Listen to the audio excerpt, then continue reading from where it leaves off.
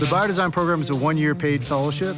We take people with medical backgrounds, biomechanical engineering, computer programming, design, business experience, investment experience.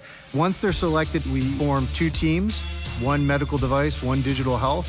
We're trying to hack the startup process. Teams of people that have never met before come together and form a digital health and medical device company and then go through our entire ecosystem. We're paying them to come here for a year, find an unmet need, find a solution, and build a company. Like all the other biodesign programs in the country, you get a tiger team of just the right people with the right skill set, put them together and say, come up with something cool.